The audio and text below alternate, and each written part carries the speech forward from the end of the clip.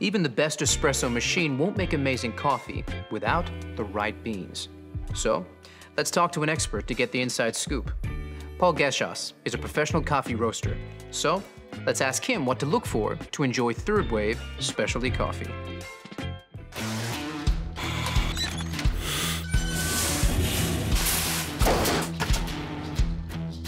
Well, it starts with freshness, but you don't want too fresh.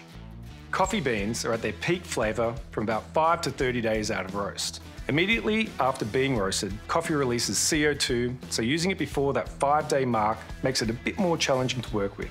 Once the beans are older than about 30 days, volatile aromatics start to fade, so the coffee loses the best parts of its character. Coffee beans of different origins, roast profile and age all need optimal temperatures to bring out their best. 93 degrees Celsius is a great starting point to understand the flavour potential of any coffee.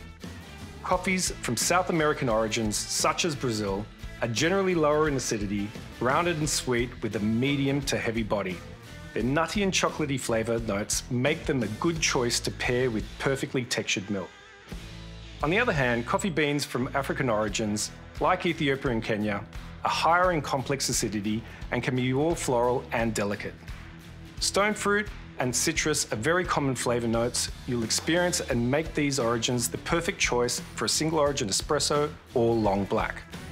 Blending multiple varietals to build taste complexity is something we like to do as roasters, so definitely take some time to truly experience different blends at home.